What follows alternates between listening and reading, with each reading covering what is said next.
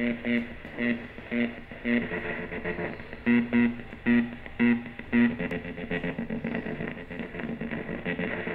Museum of Rhythm was founded in 2012 as a project at the Taipei Biennale in Taiwan, and it was from the beginning an experimental project considering the role of the museum and in the ways that narration can happen around human history and modernism. So I was interested to look at the theories of Henri Lefebvre around rhythm analysis and how to apply that within the visual arts while also including film, music, anthropology, ethnographic documents and science. Dla koncepcji wystawy Muzeum Rytmu jednym z najważniejszych punktów odniesienia jest twórczość Katarzyny Kobro, artystki, która bardzo silnie jest związana z naszym muzeum.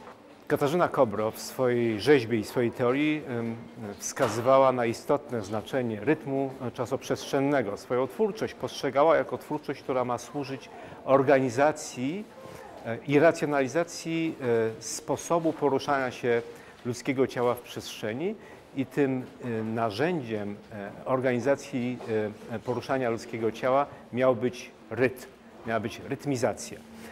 Ta wystawa pokazuje to zjawisko w szerokiej panoramie sztuki dwudziestowiecznej i współczesnej, a co za tym idzie, prezentuje różne sposoby myślenia o tym zjawisku. Z jednej strony te modernistyczne, związane właśnie z próbą użycia rytmu, idei rytmu jako instrumentu porządkowania, organizacji, racjonalizacji, jak i przygląda się tym sposobom wykorzystywania rytmu w muzyce, w sztukach wizualnych, w sztukach performatywnych, które bardziej są związane z rozumieniem rytmu jako pewnej energii wyzwalającej, energii emancypacyjnej, by tak powiedzieć. Także mamy tutaj taką opowieść, która się rozpina między dwoma różnymi konceptami rytmu. Muzeum Rytmu to także instytucja spekulatywna.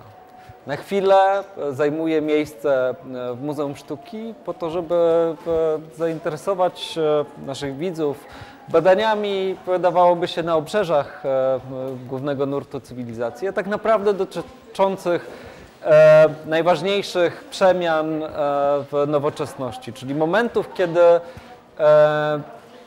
wyobrażenie o tym, że fala jest jednym z najważniejszych sposobów przekazywania energii, wpływa na postrzeganie świata, na sposób kształtowania najprostszych ruchów, na taniec, śpiew czy też na rysunek. There's a huge body of scores, drawings that are related to notation, the language of music, counting, related also to engineering drawings with Szpakowski, which is also from the collection here.